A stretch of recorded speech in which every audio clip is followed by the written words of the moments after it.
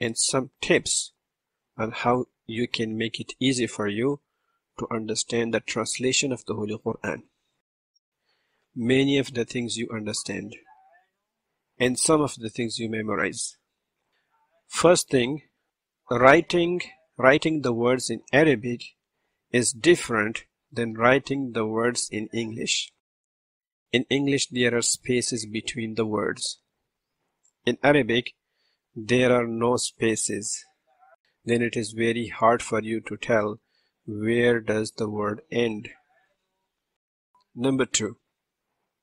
Sometimes 2 or 3 words are written just like one word.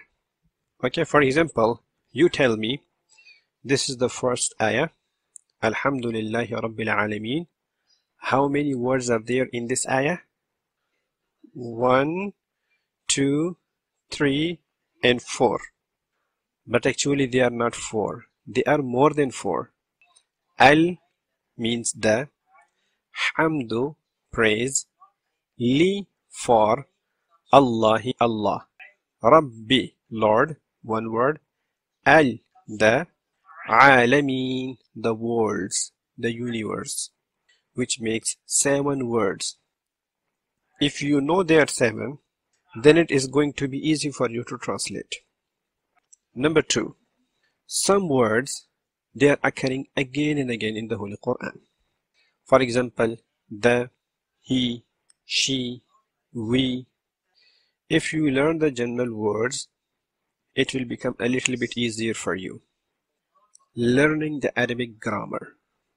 It will minimize your memorization portion. If the grammar can make it easier for you, then you should take help from grammar. In Arabic, look, na'budu.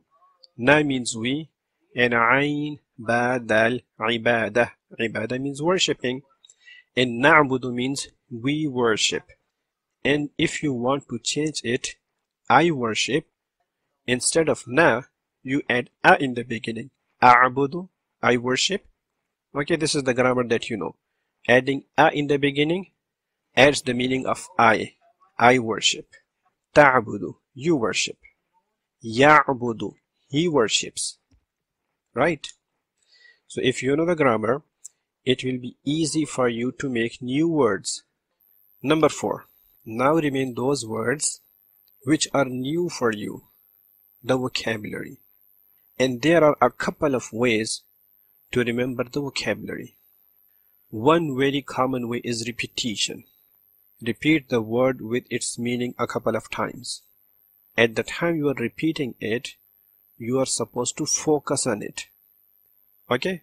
Focus the way it is written in Quran and yawmi, day. Okay? Then repeating it in different times, not in one time. You memorized now. After 2 or 3 hours, spare some time and start repeating them again. The next day morning, repeat them again. When you come back from school, repeat them again. It's not that you spend 1 full hour together memorizing just 15 words. Number 5. There are some terms in the Holy Quran. Quran has its own vocabulary. Okay? The Islamic terminology and the Quranic terminology. Sometimes it is different from the literal meaning. Number 6. Context. Sometimes the context will change the meaning. For example, ishtara. This word has been used in 2 different meanings. Buying and selling. Both are totally opposite meaning. How will you decide in which meaning has it been used in the Holy Quran or in a specific ayah? The context will help you, right?